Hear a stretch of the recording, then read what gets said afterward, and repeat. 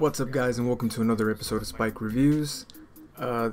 These upcoming reviews, about 2, 3, or 4 of them in the future, are all going to be the products that I got from Mitsuwa. Check the vlog if you haven't seen it. I'm going to link it below. Because I went to QuakeCon and I didn't really have time to review all the products I got at Mitsuwa, so I'm knocking them out now.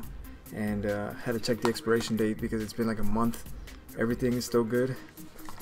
So anyways, without further ado, today I'm going to be reviewing Chipstar.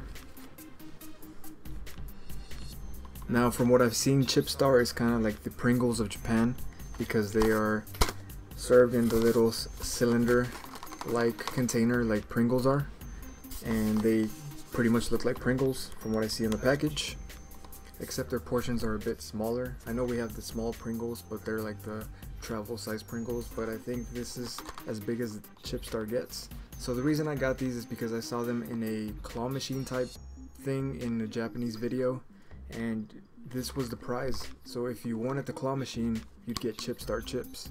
So I saw them and of course I grabbed them because curiosity got the best of me, and I thought these were regular flavor, but upon further inspection I think these are lobster flavor. There is a lobster right there. I don't know if you guys can see it. Zoom, focus. There's a lobster right there. So lobster flavored Japanese Pringles, I guess.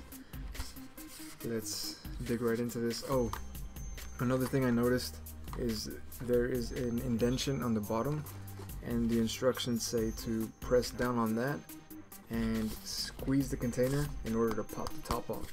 So you can't just pop it off like this. There is actually a special way to pop the top off. I guess every snack in Japan has a little gimmick, and I think it's awesome. So Ramune has the marble, Chipstar has the pop thing, so let's give it a shot. Press the star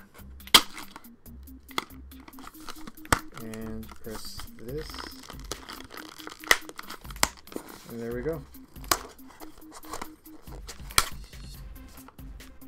That's weird that you have to do that, but whatever. Doesn't smell like much yet. Oh, they're also wrapped inside the container. Pringles are not. As soon as you open it, you see the Pringles. But I guess this is a lot safer and keeps them fresher longer. So let's see. I wonder if it's gonna be real fishy smelling. Yeah. That's definitely really fishy. I don't know about these. Let's dig in. Just like a Pringle, except it smells fishy as hell. Let's dig in. I'll get the full one.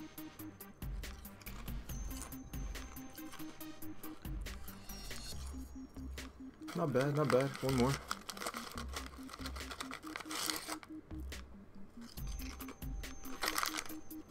Not bad at all. The lobster flavor isn't extreme. It smells very fishy, very lobstery, but it doesn't punch you in the face when you eat them. The lobster flavor is very subtle, which is awesome. I like lobster, I like seafood.